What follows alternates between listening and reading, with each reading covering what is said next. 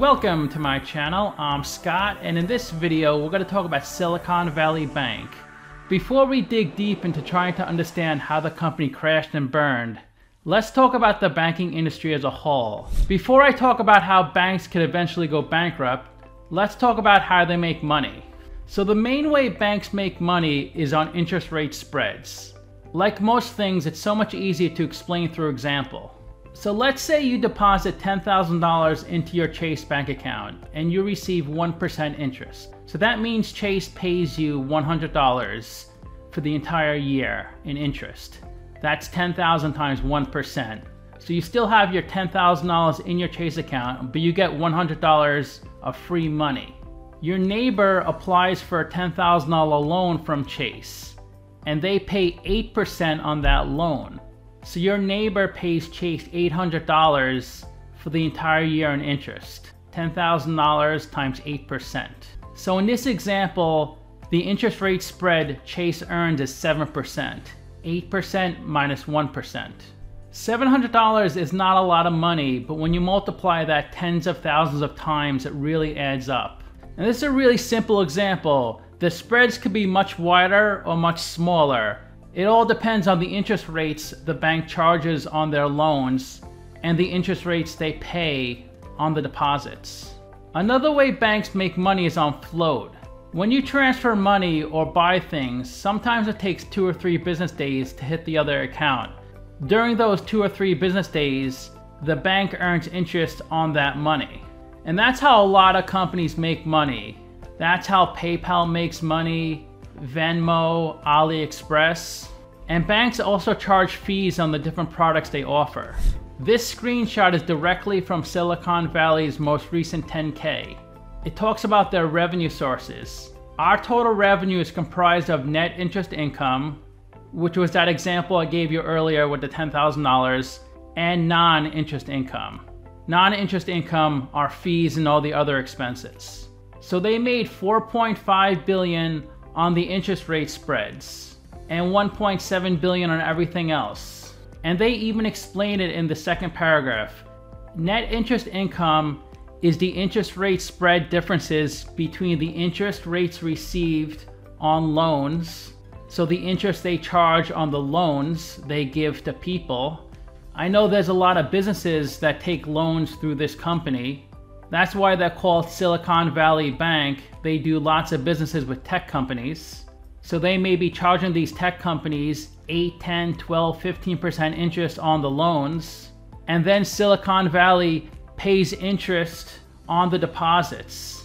So if you deposit money into a checking or savings account, or you buy a CD, the bank takes that money and lends it out.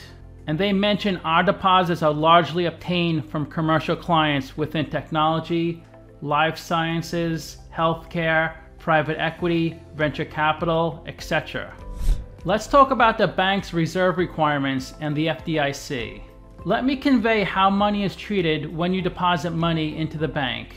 So when you put money into a savings account, the bank owns the cash. They own it on your behalf.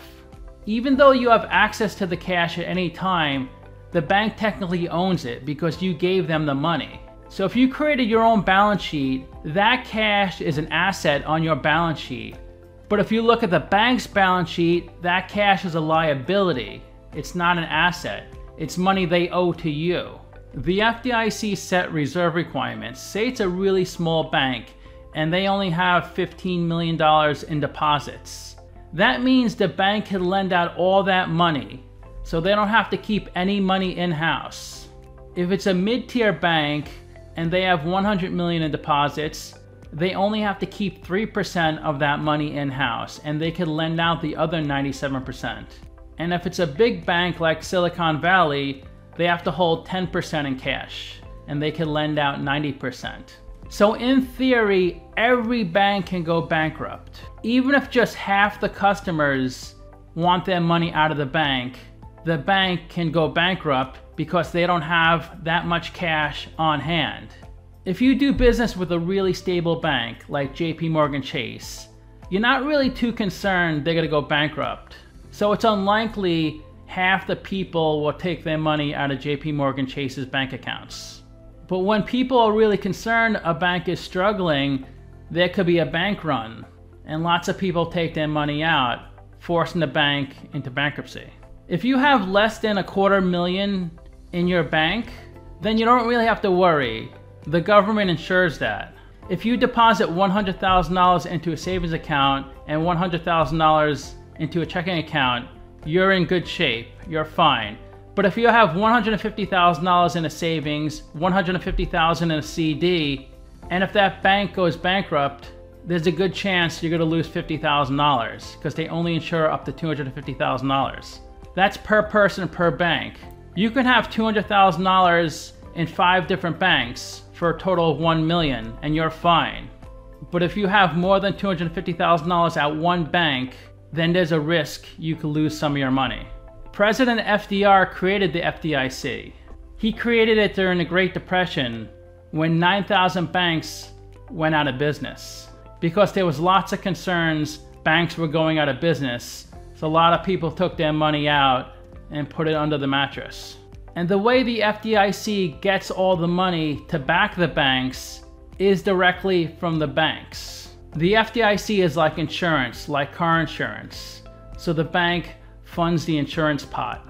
You could open up a bank that is not backed by the FDIC, which means you don't have to pay any fees to the FDIC, but most people won't bank at your institution. Now let's talk about Silicon Valley on a high level.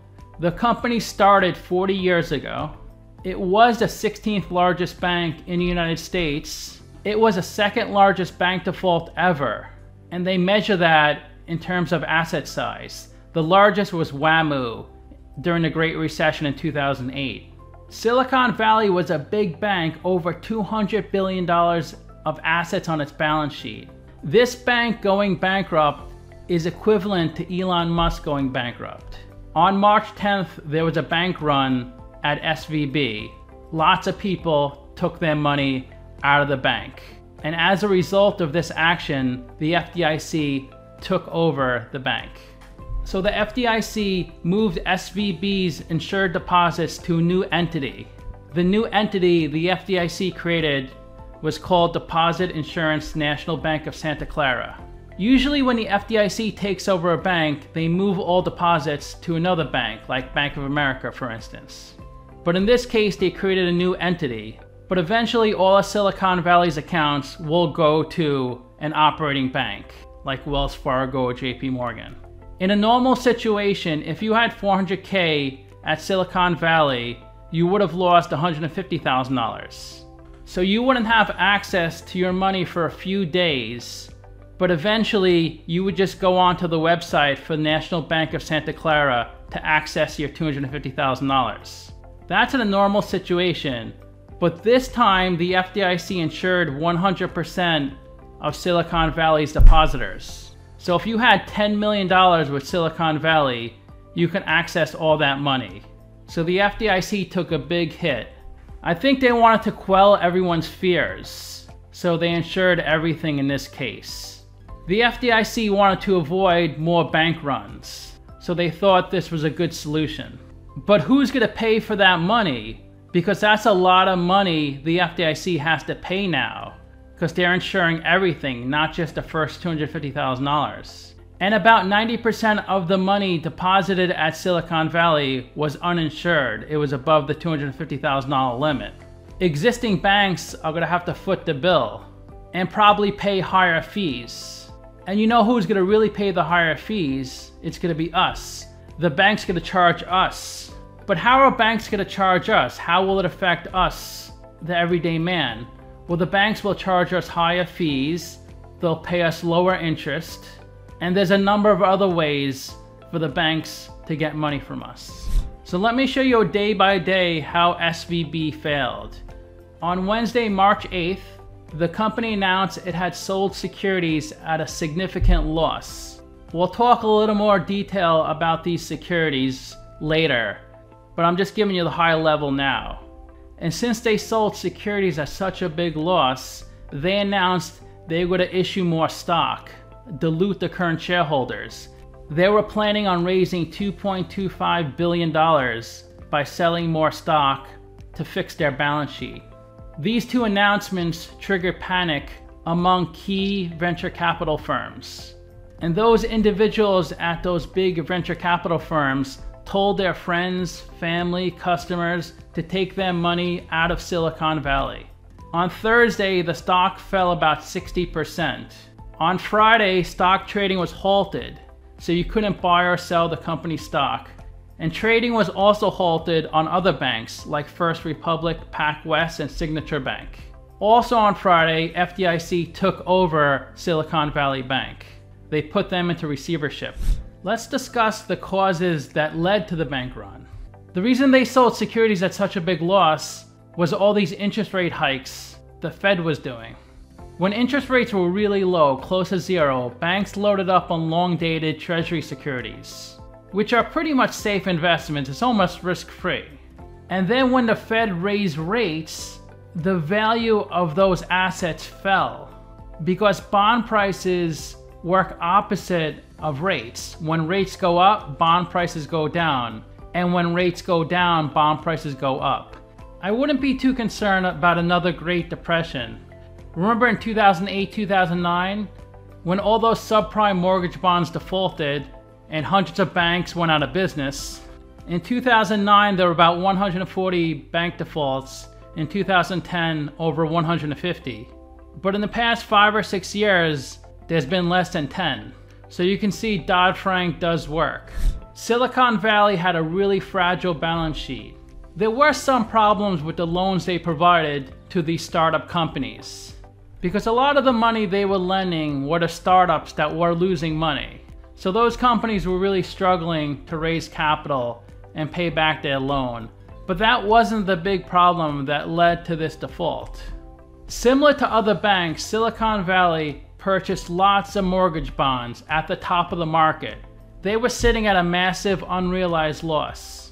To give you somewhat of a similar example, say you bought $100,000 of Amazon stock in the year 2000, and then the dot-com crash and the stock was down to $5,000. Yes, Amazon stock did decline that much, but most dot-coms went out of business. Let's just pretend you lost your job, you couldn't pay your mortgage, so you were forced to sell all your assets because you needed to file for bankruptcy. So you had to sell your Amazon stock for $5,000. You couldn't wait another 5 or 10 years for the stock to go back up, and you had to sell at a low point. But there's no guarantee Amazon stock will go back to where it was. But pretty much when you buy these mortgage bonds, you're pretty much guaranteed to get your principal back. But there could be a lot of volatility along the way. Most other banks and insurance companies did have similar issues, but it wasn't at such a large scale as Silicon Valley's was. Time and time again, there's a common denominator: leverage. These banks, these financial institutions, they use so much leverage it kills them. This is Silicon Valley's balance sheet at the end of 2022. They had $212 billion of assets. $14 billion of cash, because remember, they don't have to sit on that much cash, only about 10% of their deposits. Available for sale securities of $26 billion, but the big problem is held to maturity securities at $91 billion, because these investments are supposed to be held to maturity, not sold before maturity. You could, of course, sell them before maturity, but you do run the risk of taking a big loss. And pretty much the main way you would take a big loss if interest rates increased a lot. Here's a breakdown on the $91 billion of held to maturity securities. Almost all of it, $86 billion, matured after 10 years. And this is a cardinal rule you don't do in banking or finance. You don't invest in long-term securities to fund short-term debt. The short-term debt are those deposits. People could take the money out at any time. Because everything would have been fine if Silicon Valley didn't have to sell these investments. But they did, which triggered this large loss, which scared investors and that resulted in a bank run. So this goes to show you any bank can go bankrupt. And another bank went bankrupt the same week Silicon Valley, Signature Bank. And I looked at this ratio and I think it was pretty low. The percent of held to maturity securities versus assets. I think it was under 10%. But the reason they went bankrupt is all their exposure to the crypto market. But this is just more information for us to look at in the future to identify a potential bankruptcy. I hope you learned something new. Please subscribe, like, comment. Talk to you soon.